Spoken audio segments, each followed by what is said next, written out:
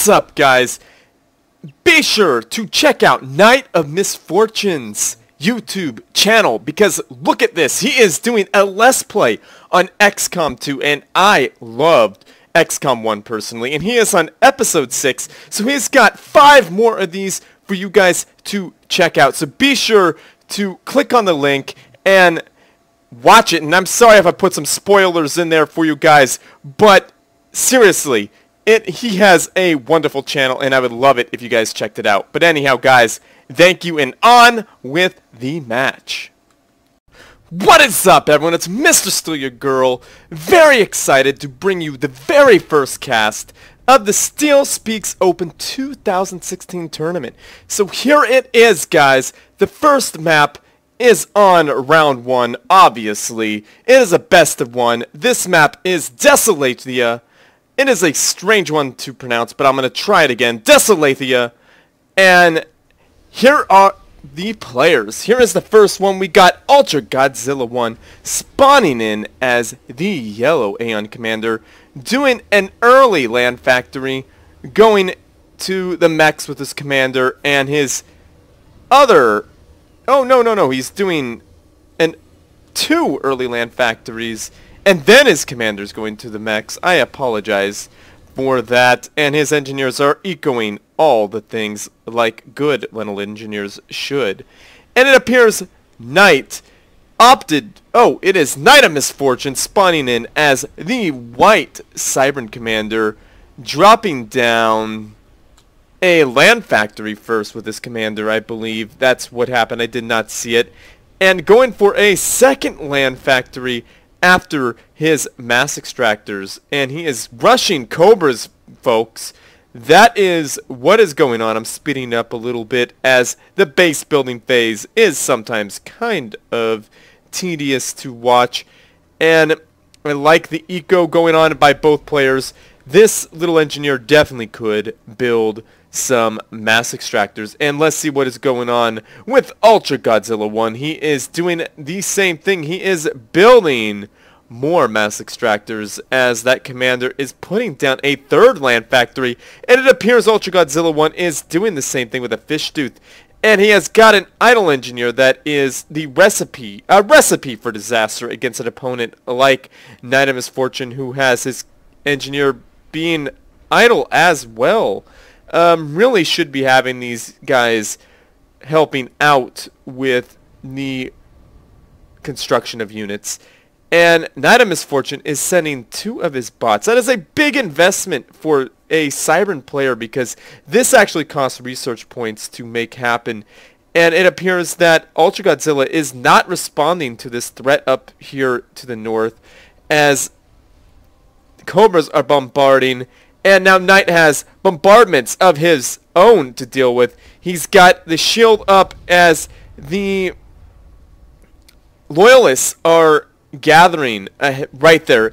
A mass extractor and an energy generator goes down by these 2 Cobras. These Cobras pretty much have paid for themselves. But unfortunately for Night of Misfortune, these fish deuce are doing the same thing, but they're getting 2 mass extractors because there's 3 of them.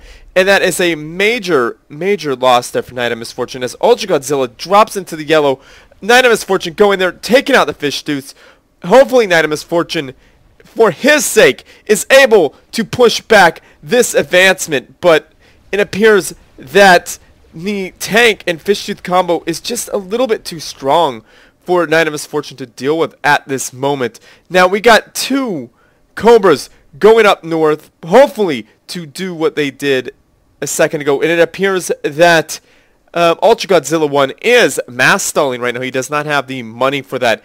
And Night of Misfortune has an engineer just chilling there, but I think he wants to expand north as he rebuilds his mass extractors right on the wrecks. That is the right thing to do, guys. Now, Night of Misfortune is in quite a predicament here, as he doesn't have much to defend. These, like, as you can see, these tanks outrange the bots quite easily. But the bots are dancing, and we're able to destroy one of those tanks. And UltraGodzilla1 has his commander behind enemy lines. A very, very obnoxious thing to do, of course, here. But this could be a defeat very quickly for Godzilla, but it's very annoying for Knight to deal with. Now, he can't build a point defense at this moment because this one fish tooth will destroy the point defense. And Knight looks like he's getting overrun here to the north. Does he have structure detonate to deal with these units? Knight is trying to repair that unit. Knight needs to back his units up, his ACU up. But it appears his ACU is tanking that damage like a bouse. But lots of damage done here. An energy generator and a point defense goes down while Knight is in the yellow. Knight really needs to send that engineer back to repair that commander because there is going to be a second wave of attacks and it's going to be very, very painful here. Knight doing the smart thing and sucking up that yummy, yummy mass to help build bots to just deal with this threat here. Now, some Cobras right here would be really, really nice to see. Now, UltraGodzilla1 is microing his units quite well against a Cybran player. Now, I would like to see this point defense built over the wreckage here, but it's not being built over the wreckage. It should be Knight should build another one over the wreckage. That would be one way to survive this onslaught. Knight needs to turn around and do something with this ACU. His ACU is very, very much so in trouble as that land factory is destroyed, and these units have lots of health on them. Is there a research station here? This is kind of weird. I did 1,800 hit points. That's quite a bit of hit points. I think UltraGodzilla1 was focusing on what would you call that? Focusing on training on his units. Now, a long-range point defense is definitely a smart thing for UltraGodzilla1 to have. Now, if Knight had a couple of Cobras here, he could do something about this. Now, Knight is going for UltraGodzilla1's ACU, just walking in there, trying to push in there the best he can. His health is dropping, but somehow Knight can't get in there. Now, this should be enough. Boom! Down goes NiteOfMisfortune as UltraGodzilla1 is dropping down into the 900s. That was not a draw. Strangely enough, NiteOfMisfortune was unable to pull the draw off. I could have sworn that would have been a draw at that point. That was a very, very hair-raising match. Like, I was almost on the seat of my chair the whole time because I could have sworn that NiteOfMisfortune would have cinched this, judging on the hours of these guys. And that is not an insult to you, NiteOfMisfortune, but UltraGodzilla1 was very, very tricky and was able to send in his units around the back and get in there and cause so much havoc, causing NiteOfMisfortune to split his attention. And when you are splitting your attention on the defensive, it is very, very difficult. So very well played there by UltraGodzilla1. You did an awesome job there, Knight. You are an excellent player, and I promise you that was a tough match from a very good player. An unexpectedly good player. And I'm not insulting you in any way, UltraGodzilla1. You did an awesome job.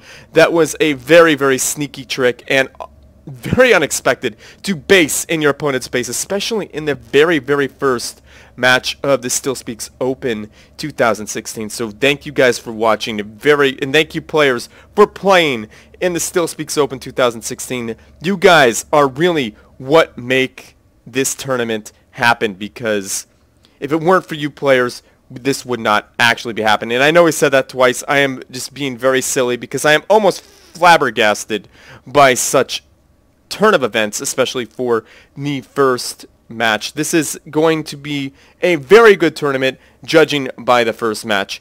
Anyhow, NiteOfMisfortune, you get a second chance there in the second chancers bracket. I think you could do very well considering what may come your way.